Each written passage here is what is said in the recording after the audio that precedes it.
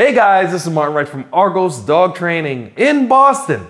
And today we're going to be talking really briefly, really quickly about 5 reasons why you shouldn't get a dog. And we're going to start with number 5 and we're going to go 4, 3, 2, 1, and we're going to go all the way up to 1. So here we go.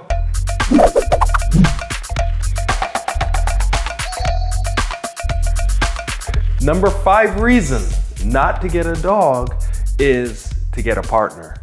I know sometimes you get a puppy and somebody who's already kind of interested in you, they will see the puppy and they will use it as a way to break the ice. You could also use your puppy as a way to break the ice too. And that is okay if you already wanted a dog.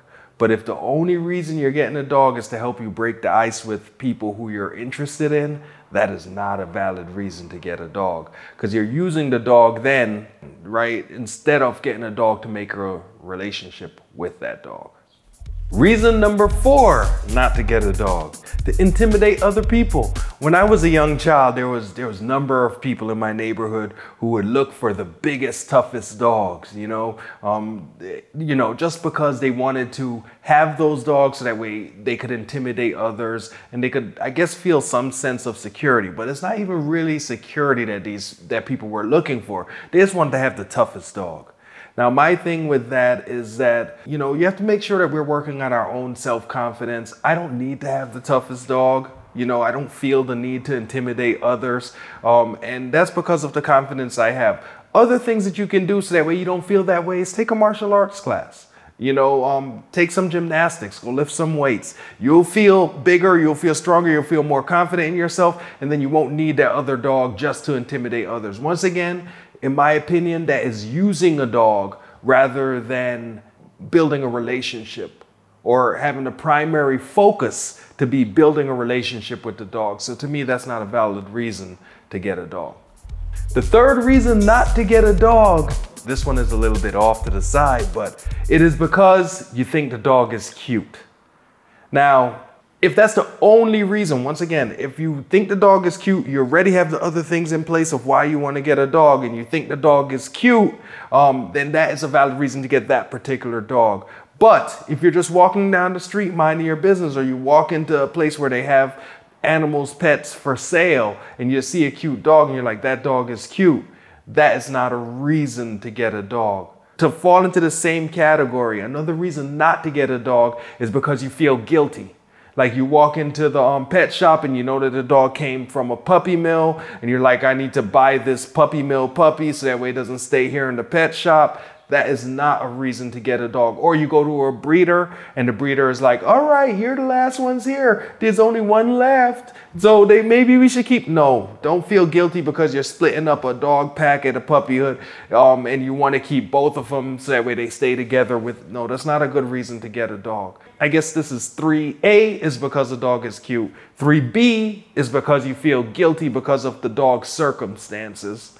3C is because you want to cuddle with the dog on the couch. It's kind of the same thing. It has to be more than just me wanting to cuddle with the dog for me to get the dog. Because once again, that is me using the dog, right?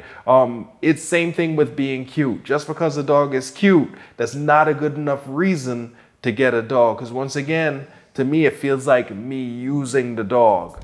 Reason number 2 to not get a dog is because you want to go to the dog park. So no one has ever said out loud to me that the reason they got a dog is because they want to go to the dog park.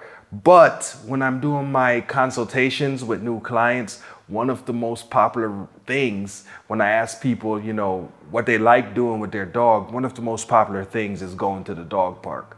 The image that we have in our mind when we get a dog is like, I get a dog and then I go to the dog park. So it almost becomes a reason to get a dog. You could always go to the dog park, guys. I don't recommend it. I don't recommend it too much if you don't have a dog. Even if you do have a dog, I don't really recommend it because of, things that happen in the dog park. But you could always go. You don't need a dog to go to the dog park, and you can enjoy watching the other dogs run around, hopefully, if they're friendly.